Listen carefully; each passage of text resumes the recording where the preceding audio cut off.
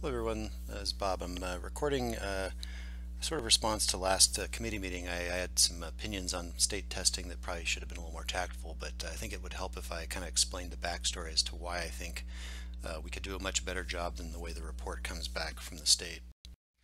So every year we see this report. Basically, they put out a copy of what's been pasted in the state report, and it's this designation of excellent, great, good, and improve, which really makes me cringe every year.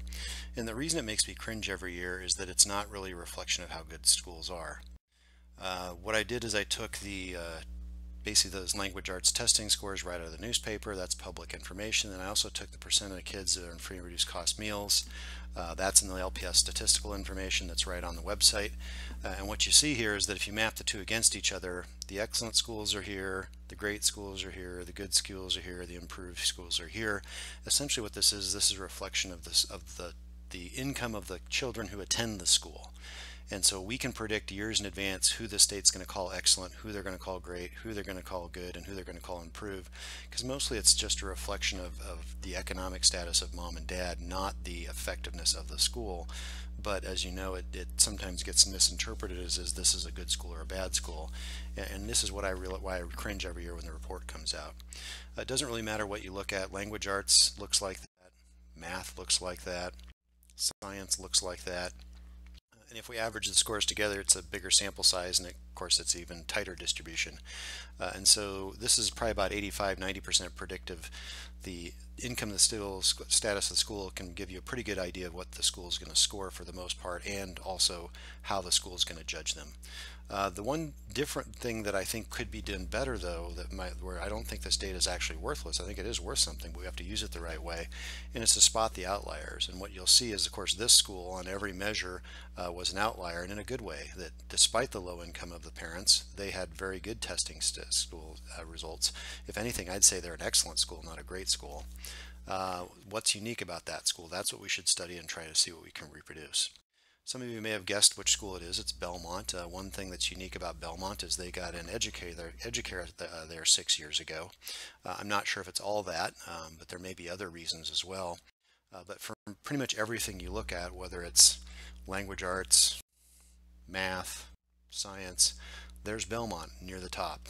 Everything, and again, averaging them all out, Belmont. So something unique is there. Maybe it's the combination of Educare, the CLC, the way the schools run. I don't know enough to know for sure, but it's obviously something is going right there, that a lot of the disparity is made up here.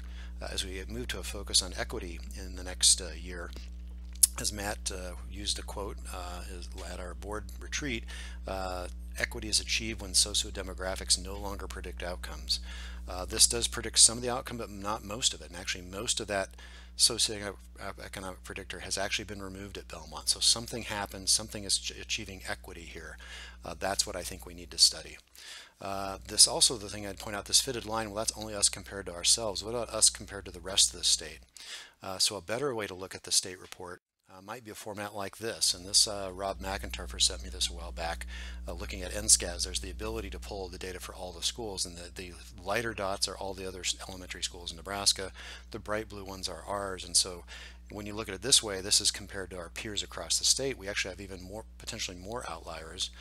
So I think this, pretty sure this is Belmont here again, but also some others, which I think this one might be Randolph, for example.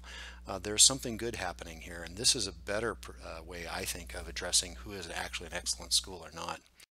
I would say that excellent schools are not the schools that all happen to have wealthy families, which is essentially what the state report says right now.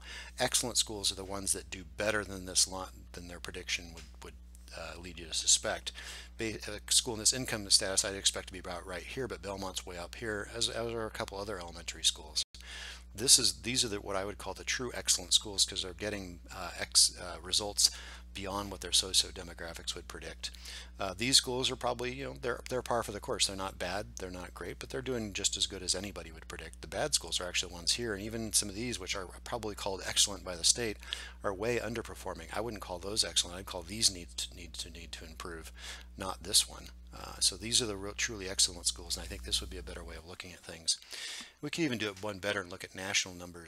A while back, Matt showed this slide, which has, basically every school district in the entire country. Again, they just are using a flat rate of above average, below average, using this, but really it should be a fitted line. This is not a true fitted line. This is just something I did as a mock-up.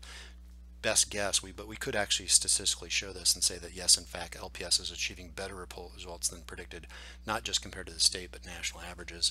For me as a school board member, I think this is a much better way of judging whether the schools are in fact doing their job.